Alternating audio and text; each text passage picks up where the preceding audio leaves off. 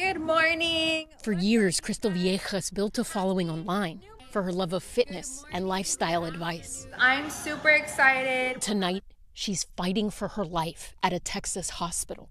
It's really 4th of July. In March, the Brownsville native traveled across the border to Matamoros, Mexico for a full-body cosmetic procedure, hoping to save a few $1,000s. She just told me that it was a better deal. My friend's recommending it to me, and so she decided to do that. Feeling concerned, she went to the hospital, but they sent her home, believing she was suffering from a bad case of migraines. Days later, Johnny came home to find his wife on the couch, unable to move and barely speaking. As soon as I got close, I can feel the heat. She was burning hot, and she can barely talk. And I remember she said, "Babe, I need to go to the hospital." Crystal had fungal meningitis, a rare life-threatening infection that targets the brain and spinal cord. I never imagined the magnitude of what it could possibly be. It didn't cross our mind, that these things could even happen to us. And she wasn't the only one. The CDC says fungal meningitis outbreaks tied to clinics in Matamoros specifically have killed at least 4 Americans so far this year. And nearly 200 people from the United States might have been exposed to the deadly infection at 2 clinics, Riverside Surgical Center and Clinica K3, during cosmetic procedures involving epidural anesthesia. Both Matamoros clinics have since been closed. Among those who had their lives cut short was one of Crystal's friends, Alma. Her family told Telemundo she went to Matamoros for a cosmetic procedure. She contracted fungal meningitis. She did not survive, leaving a young daughter behind. Mommy, I love you so much, and I want you to come here, but not in heaven here, Mimi. Medical tourism is much more common. The number 1 most visited country is Thailand, and the second most visited country is Mexico. And as we've seen the prices for cosmetic procedures come down, we've actually seen more people traveling to other countries for them. When we're talking about price, how big of a factor is that for why people choose to go abroad?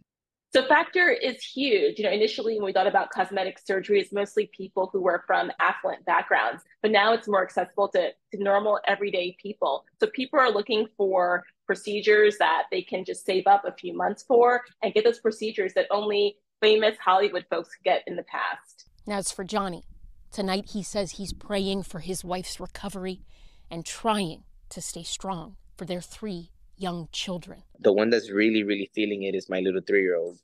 Obviously, it was always a mommy-son duo, and he'll ask a lot about her. For people who are watching this, if there's someone who maybe is thinking of doing something like this, what do you want them to know right now? It comes down to one thing. Just love yourself, love the way you look. I know that we live in a world where things are expected. You're supposed to look a certain way. Man, it's not worth it. Seeing her the way she is right now, seeing her away from the kids, it's truly it's not worth it, guys. Please do your research. Please do. Ellison Barber joins us now live in studio. First, how is Crystal doing tonight? So when we were speaking to her husband, Johnny, she had just gone in for a 3-hour surgery. She should be getting out any minute now.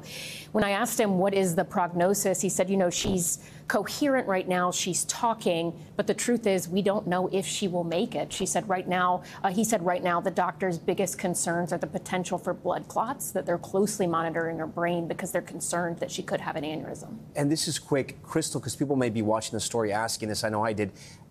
Crystal's friend died. Why did she go to the same clinic? So they had gone actually on the same day. Ultimately, according to Johnny, Crystal's husband, Crystal went to the hospital first, found out she had fungal meningitis. He then called Alma and the other families they knew who had been there and said, hey, you should go to the doctor. Alma went after Crystal was already hospitalized, found out she had it, had an aneurysm, and then died. What's the advice? A lot of people want to get these cosmetic procedures. They cost a lot of money, so they go south of the border. What do the experts say? do your research. The CDC has an extensive warning about these clinics in Matamoros particularly, and going to clinics in this area. Check the CDC first, see if there are any warnings.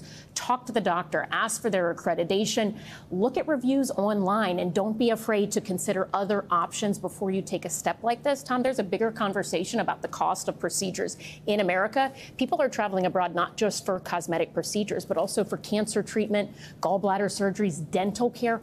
All of that plays into this multi-billion-dollar industry that's so commonly known as medical tourism. Okay, Ellison Barber, we thank you for bringing us this story, an important one.